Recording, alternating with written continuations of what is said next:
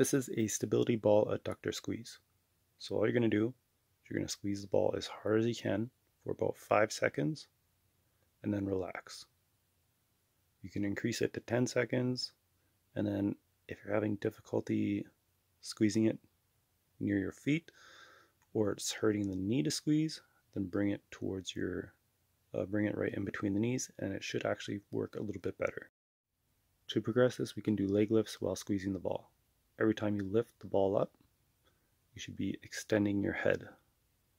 This is going to help to keep your low back flat on the ground and limit flexion and extension through the low back and limit potential back pain. Squeeze the ball as hard as you can, and you can have your arms off the ground for more difficulty, or bring your arms down on the ground, trying to push it into the ground to stabilize your body. Lift your head every time, squeeze as hard as you can.